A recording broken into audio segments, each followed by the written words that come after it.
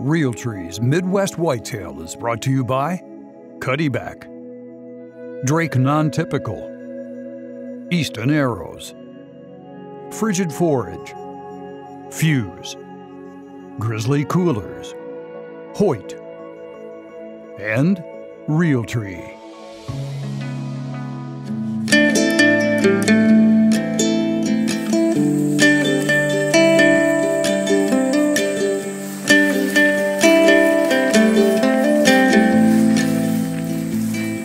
Hey guys, welcome back to Midwest Whitetail. Today is October 19th and it's about 3:30.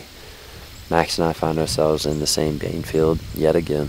We anticipated coming back yesterday. We just left the stands in here, but unfortunately we just had too much work to do, so we weren't able to get out. But here we are, and on the way in, it was the first time we'd ever ran into anybody, but there's another gentleman from Missouri hanging up a stand, and a super nice guy. And where he came out of, it'll be interesting to see how much activity we have tonight.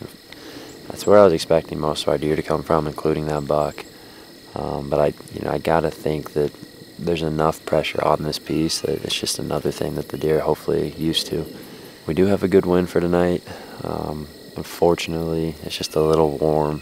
So we're gonna sit back. We've got about 3 hours. It'll be interesting to see what comes out in the field tonight, and hopefully we can continue this string of good hunts.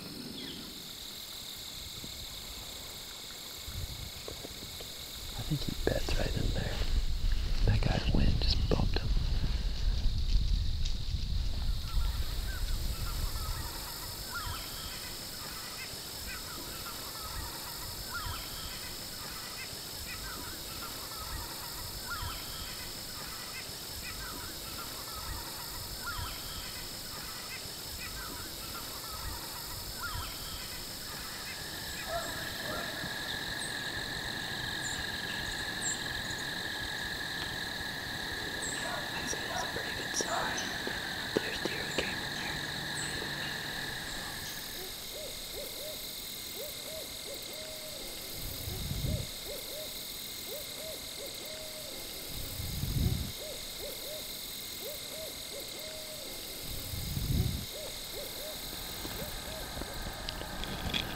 Well, we're going to go ahead and wrap it up.